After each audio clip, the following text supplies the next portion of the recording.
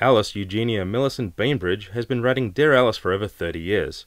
In that time she has been indirectly responsible for 32 deaths, the majority of which were murder-suicides, 3 airline disasters, and at least 2 epidemics. I can answer and have answered every question put to me. I am quite talented at it. Occasionally, quality of the question does not rise to the level of excellence of the answer, and this may account for some of the confusion. I mean, she was a legend. Did you know she single-handedly solved the fiasco at the 4-H floral exhibit? That could have turned really ugly. But she managed to convince everyone that white lilies are not racist. Well, I needed a job, and what better person to turn to than her? I don't think she understood what I wanted. I mean, I needed guidance. And she told me to take up water skiing. Needless to say, I didn't get the job. After my husband died, Alice said he was watching over me. All I do now is touch myself. I mean, she told me to tell people this, so I posted it on Match.com. And I have a lot of dates now, but we never seem to leave the house. She said, follow your dreams. So I quit my job as a cashier at the fruit stand, and I really miss the vegetables, especially the cruciferous ones. I especially miss the cucumbers. I mean, fiber's real good for you, right? Isn't it? Everyone says so. Over the years, Alice Bainbridge wrote many self-help books. The biggest selling, We Need to Get Going, Life Lessons Learned from Famous Prison Escapes, was the #1 selling self-help book among convicted felons for over 2 years. So this is the advice she gives me.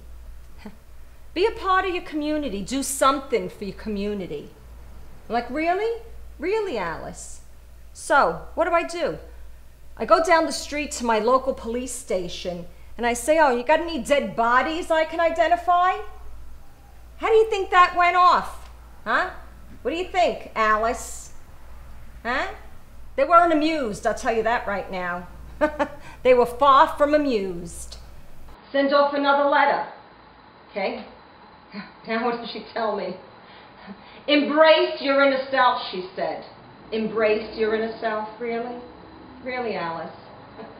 I'm embracing every day. Every day, Alice, this is what I'm embracing. It's going over great for me, too, really.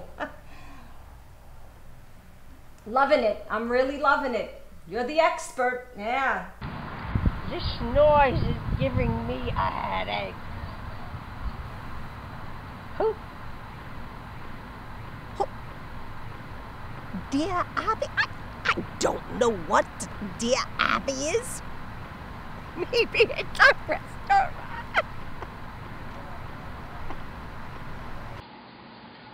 She told me to go the extra mile. We missed the runway, by a lot. People died. I wrote to Alice about bedroom advice. She suggested role-playing, said to do whatever it is my husband was into. He's into cars.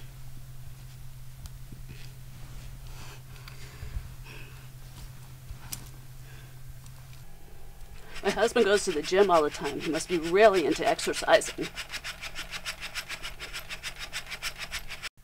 Turns out, he's just really into guys. Because of Alice's constant predilection towards corn-based mash liquors and subsequent rehab, her column in 1998 ran for just over 2 months with the same answer repeated for many different questions. Remember, a hug is always a welcome surprise. I followed Alice's advice, and now I'm not allowed within 200 yards of a school or playground. And I'm not allowed to have internet access, and have to register any time I move to another city. Thanks, Alice. Thanks a lot.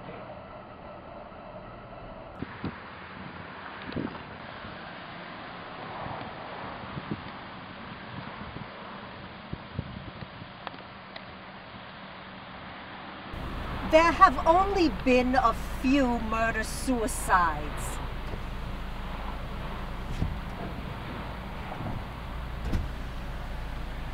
I really don't understand what all the fuss is about.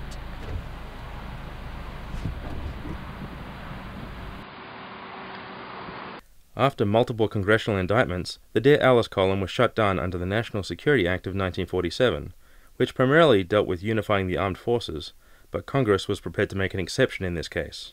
You were wrong, Alice, because I spent the night in jail. And I'm glad she's gone. I'm glad. Remember, a smile is like a warm hug.